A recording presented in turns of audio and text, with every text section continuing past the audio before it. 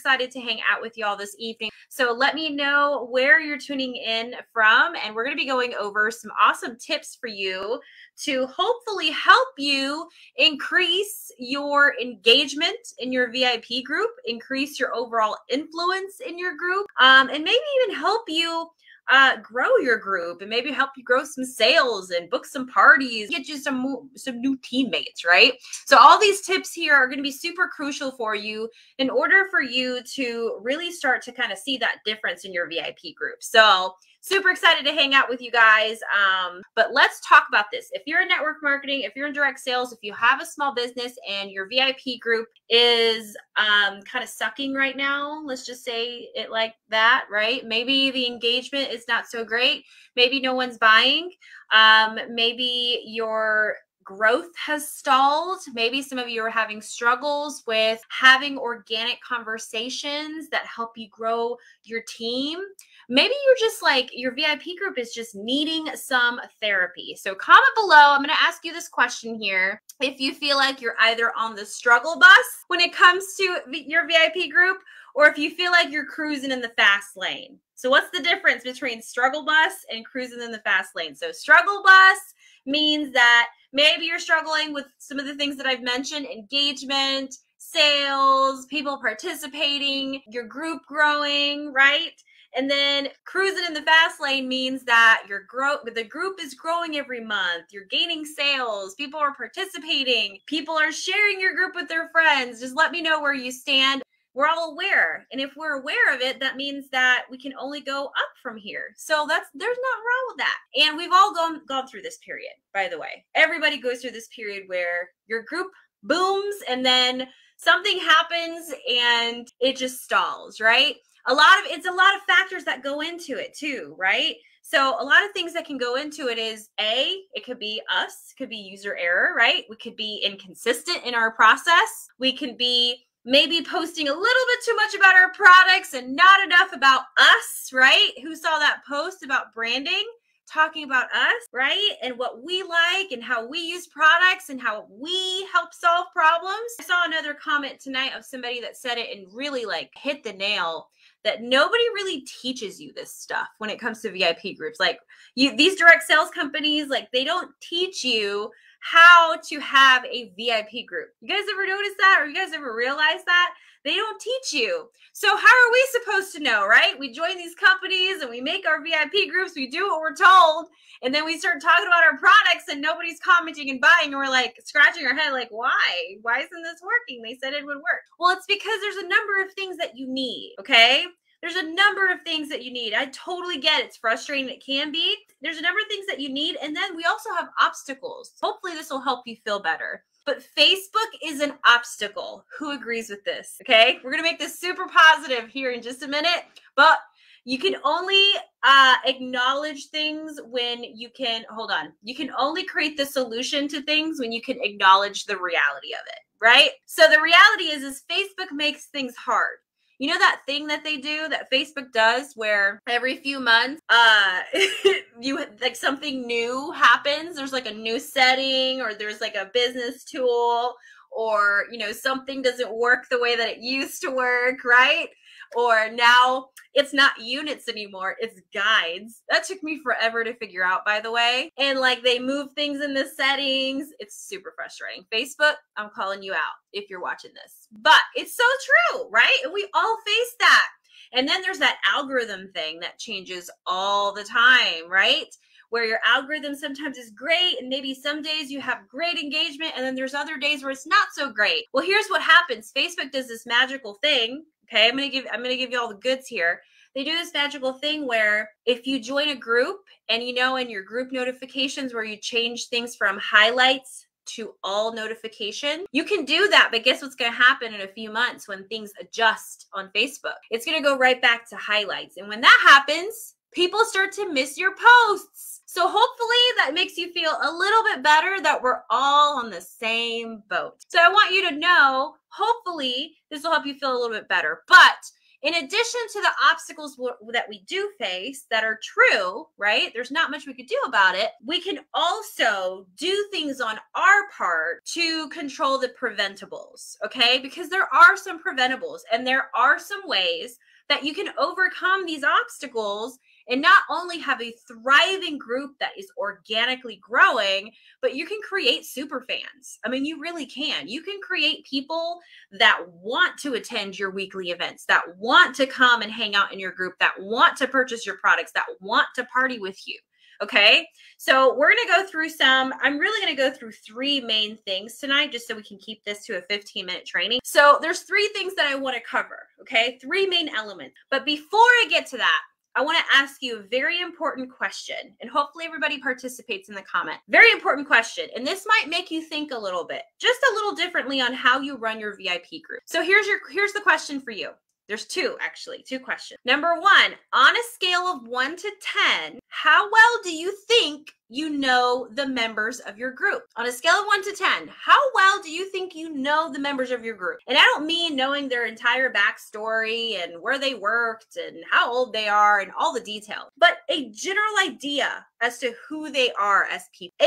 How well do you really know them? Do they have kids? How long have they been in your group? What was the last thing that they ordered? What do they love when they comment on your post? What was the last conversation you had with them via Messenger? These are hard questions for some of us. I love that you commented this, because here's Holly. This is a really, really good comment to comment on. It's good to reward the people that are already engaging with us, but what about the other people that may be on highlight mode because of Facebook, that may be just too busy to take a look at your posts? Maybe they're not trending on their page because they haven't participated. So how do we get them to opt in? Well, we have to show them some love, right?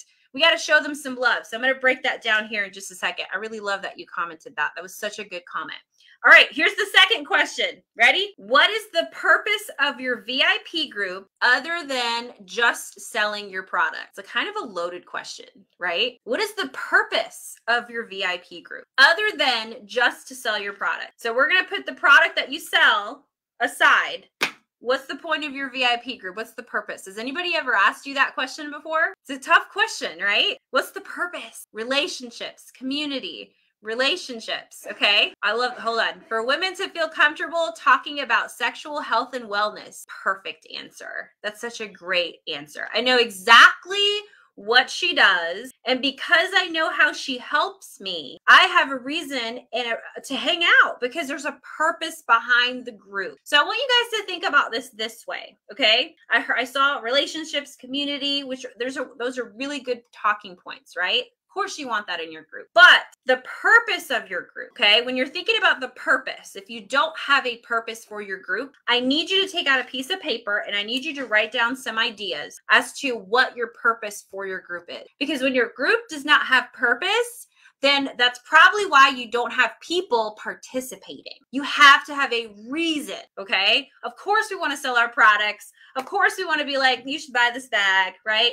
Watch me carry around my bag. Let's do some demos. Let's go live. Let's share about all these awesome products. Let me show my live unboxing. Of course we want to do all that. We want to sell our products, right? We want to help people by sharing our product. But you also want to think about that you need to be solving problem too, okay? You need to be giving that extra value. For example, right now you guys are watching me on a live training. Have you purchased anything from me at this very moment? Nope. Am I selling you anything on this very moment? Nope. Do I have a product that I'm waving around in your face and asking you to buy? No. But what I'm doing is I'm helping you solve problems. I'm giving you free education, free value. See what I'm saying? How can you do that in your group? This is the type of stuff you need to be incorporating more into your group. Value-driven content, okay?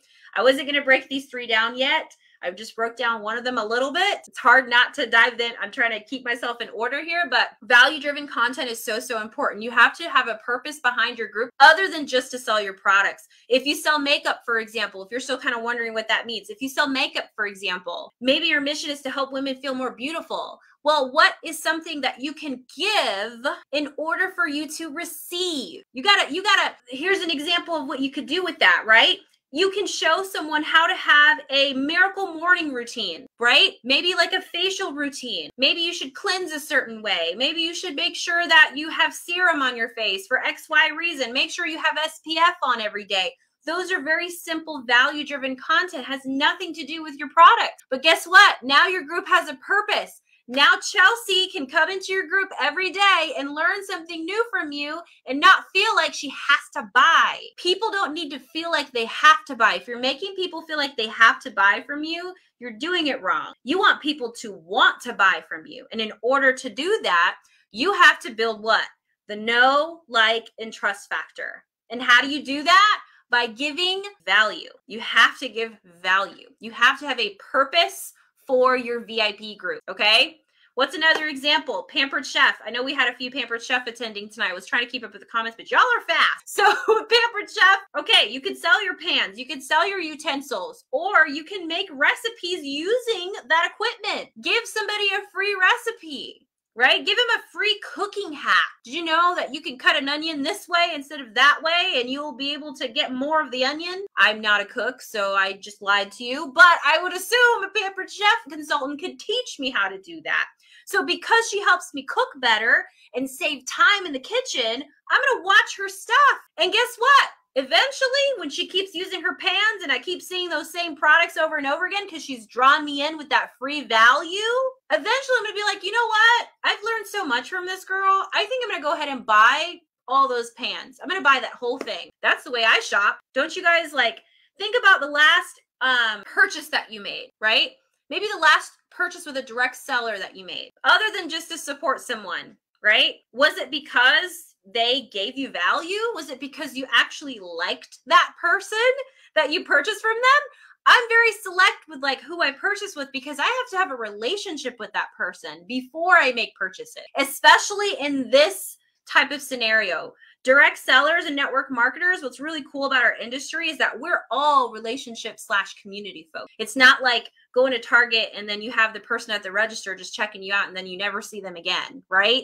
Unless, you see them on another shift and they're like, oh, hey, it's you again. It's not like that, right? It's you have a more in-depth relationship, right? You're focused on relationships because relationships are the driver to your business. So if you don't know what the purpose of your group is, that's okay. I want you to take out a piece of paper. I'm going to give you a homework assignment and I want you to write down, other than my product, what can I give? Because as a leader or as a consultant or as someone who is trying to build a business online, it's all about what you can give to someone so that they can build that trust, know, and like factor with you.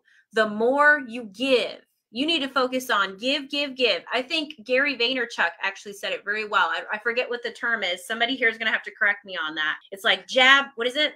Hook, hook, hook, hook, hook, hook, and then jab, I think is the term. Basically, what he's saying is you want to make sure that you're giving value, value, value, value, value, value before you ask for anything, okay? Make sure you're giving to people before you have permission to ask from them. Okay. But guys, it's okay if we're not there yet, because guess what? Like I mentioned earlier, nobody's training us on this stuff, right? This group that's grown over 11,000 people, right? We don't do any Facebook advertising. Very, very rarely do we do Facebook advertisements. The reason why we've grown to 11,000 people and we've created great relationships is because we give. We are focused on servant mentality. So then when we ask for a purchase, people buy. Because we've built that know, like, and trust factor. People join our academy every month because we've built that know, like, and trust factor. It's going to be the same thing for you guys. Okay, so here's the deal.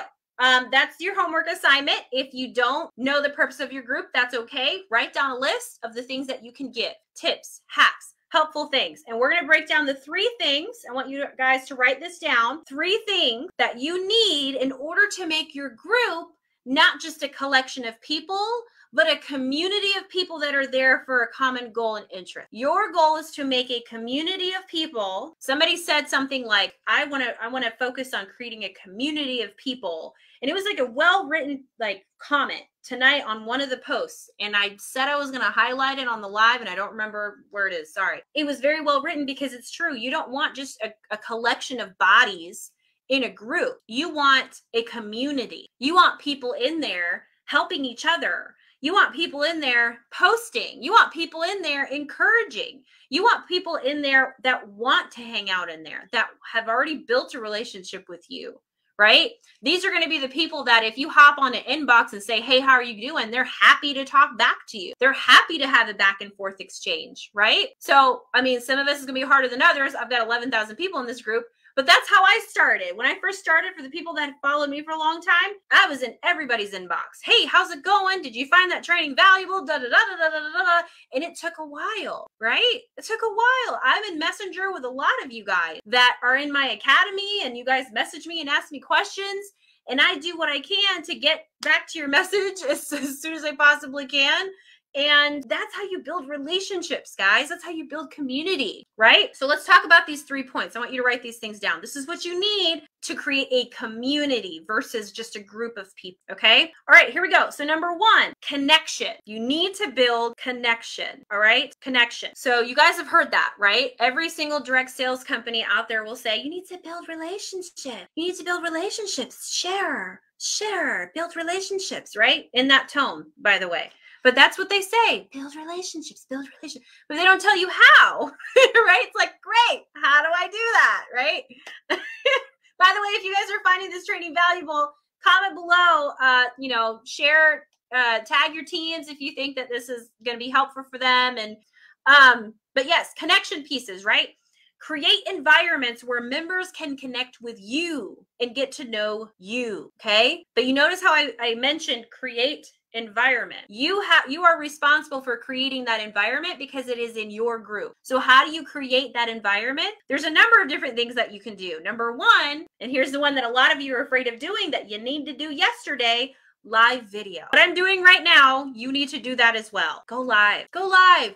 I promise you, when you start going live, you're going to shake those nerves. People are going to hop on, and guess what's going to happen? You're going to realize when you just be yourself and you're genuine, okay? And you stop worrying about yourself and how you look, and you're more focused on the people that you're there to serve, it becomes so much easier, especially when you're going live to help someone. Isn't it easier to go live and share something versus selling? Of course it is, because people don't like to be sold to. And I'm not saying you don't sell. Of course you sell. You're in business. In order for you to run a business, you need to make sales. So don't confuse that. But it's so much easier to go live when you know you're helping people. Go live and do something like share some tips, right? Share some tips, share some hacks, share your morning routine, share something that have to do with maybe the niche in your company, whether it's cooking or beauty or fashion, and give some helpful free advice, okay? Play a fun game. Do a weekly girls' night in. You have to do a girls' night in every week. I'm telling you, this is a great connection piece for your people. And Paige Sloas, who is a part of the solutions team, is brilliant at making girls' night in scripts. And we have them exclusively for the Academy right now. When we make our boutique website coming soon, we're going to have them available for everyone. But it's having a dedicated night every single week where you come together and you create that culture of girls' night in, right? Where people can come and participate, play some games, have some fun. And guess what? You can book parties doing this. You can make sales doing this, because the whole point is to have eyeballs coming back to the group. Give people a reason to come back to the group. Give them an incentive to come back to the group. And the best way to do that is having weekly events. You guys notice SendShare every Tuesday. What do? SendShare users, they have a weekly event. Solutions for Sellers, which is this group, right? What do we do every Sunday? We have a event, because it's like our visit. It's like our weekly get together and hang out and chat, right? You can do the same thing in your group. It's such a great way to bring people in. And if you're worried about, okay, so how do I connect with people? Like, how do I bring new people in? You talk about it. You just talk about it. Talk about it. Talk about it. Go outside your group, that really scary world where all your friends are hanging out, and actually talk about it. Go in your stories and say, hey friends, I'm doing a girls' night in tonight. I'm going to be giving away a $5 coupon or whatever tonight. So come hang out with me. This is what we're going to be doing. Da da da da da. I actually sell these products, but come hang out with me. Just talk about it. So that's number 1 is connection. And I talked about live video, doing a girls' night in, sharing your family, sharing the things that you love and that you're passionate about, giving people more about you. Share about who you are, okay?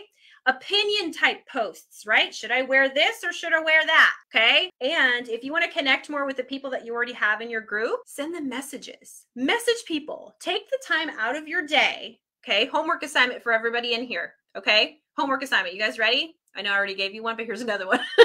I want you to succeed. Send people messages in your VIP group saying, hey, friend, I just wanted to pop in and just say thank you so much for being a part of my community. It really means a lot to me when you're in there. I'm trying to grow this group. I just wanted to say thank you so much for being a member of my community. Don't ask them for anything. Don't ask them to book a party. Don't ask them for a sale. Don't ask them to attend anything. Just say thank you. Just show them that you're grateful that they're even there. That's how you start connections with people. When they know you're not just trying to get one over on them, they're going to respond to you and they're going to look at you like, oh, that means a lot to her. I should probably check out her posts, right? I should probably go and hang out in there. That's number one is connection. Number two. So I gave you a homework assignment. I gave you two. Value. I already talked about value, right? But here's the mentality behind value. I know you guys had a training post tonight that talked about value, so I'm not going to add too much more onto that. But what I will say is when you think about value-driven content, I want you to think about what can I provide to my members that helps them in their lives, helps them improve their life, whether it's saving time, giving them helpful information, or saving money, okay? Those are three things that you can think about, right? What can I give to my members that's gonna help them save time, have a better life, save money, or maybe information, statistics, facts that have to do with maybe your niche, maybe outside of your niche. Again, if you sell makeup, here's a great example. If you sell makeup, okay, and you have brushes that you sell, here's a fun fact that you can share. Did you know that there was XYZ type of bacteria on your makeup brushes when you don't wash them for X amount of period? That's free value, right? That's free value. Guys, pound the hearts if this is valuable. Hashtag value in the comments if you guys are getting some good information here that's helpful that you think that you can bring into your groups. Need the girls' night in? Yes, yes, yes. We're gonna have we have scripts available for girls' night in. It's in our academy at the moment. We're making it exclusive for academy members. Eventually, we'll have it available for the Sellers Boutique. But we have this incredible graphic artist that's making our girls' night in events, and she's just making. I gotta brag on Paige. Whoever knows Paige, give her some love in the comments, but she makes incredible graphics and she's very thoughtful about it. And she uses this in her business. And this is what's gained her parties every week and sales and engagement. And she's got a thriving community. So she does such a great job with that. So I'm excited to release some of that stuff later. But it's a weekly event. That's all it is. Okay. So value, I just talked about value, what type of value you can give to your group. And then the last piece is entertainment. Entertainment, okay? I need the fun factor, okay? When it comes to your group and creating that community culture and having fun in your group is at the top, okay? People need to have fun in your group. And in order to do that, one great way to do it, I know we keep saying it, but it's having weekly events, right? Putting some games in there, going live, being silly, okay? Doing some fun live unboxing. But if you don't have fun in your group and you're just kind of copy pasting things and just posting and just kind of crossing your fingers hoping for the best, that's just not a good strategy for growth. So I want you to think about these three: connection, value-driven content, okay? Give people a reason to come back into your group. What is the purpose, okay? Just because you have a business and you have a group does not mean that they need to come back and hang out with you. You have to give them the reason to come back. And then the fun factor, okay? Let's talk about the fun factor for a second. Imagine being a student in school. We were all students at one point. And you're sitting in class and you're in the most boring class of the day. And your teacher is doing the education. And she's doing all the things, right? And you're sitting there and you just want to go to sleep. But then you go into your next class, another boring topic, maybe, right? But your teacher's playing games. Maybe she's making a whole game out of the whole thing. And suddenly you're paying attention. Suddenly you're learning. Suddenly you're in tune and you're participating and you're engaging. You see the difference between an unengaged environment and an engaging environment? All it needs is some fun. Add some fun factor in there. Have it fun. Have some fun, right? Go live if you can. Show your face. Show your branding. and just create environments where people can have a good time. Because if you can create that environment in your VIP group, all of a sudden your group becomes a hangout spot. And that is exactly where you want people to hang out at, right? Okay. I love games. I may do too many. Holly, it's okay to have it sporadic, right? You want a healthy mix of content. You want to have some value. You want to have some connection pieces, let people get to know you, and then sprinkle in some games. But like the really fun stuff, save it for your weekly events, right? Give people a reason to come to those things. Because when you have more people coming to that weekly event, that's going to be more eyeballs on your business. That's more eyeballs on what you're doing, that event itself. And then when you go live and you start talking about anything, right? I mentioned VIP group script on this live and we sold VIP group script, okay? And I'm not saying that to brag. I'm saying that when you can get people to come to your lives and you're giving them that value and you're telling them the why behind things and you're sharing and you're becoming that source for someone, then they have a reason to that know, like, and trust factor, right? Then they want to purchase. They're already hanging out with you. They like you. So they're going to be like, where's your shopping link? That's just how it works, right? All right, guys. If you found this valuable, hashtag value in the comments. Thank you guys so much for tuning in tonight. Did you guys enjoy tonight's training? Did you guys get some value tonight? I hope you did. Guys, I will see you guys later. Bye, y'all.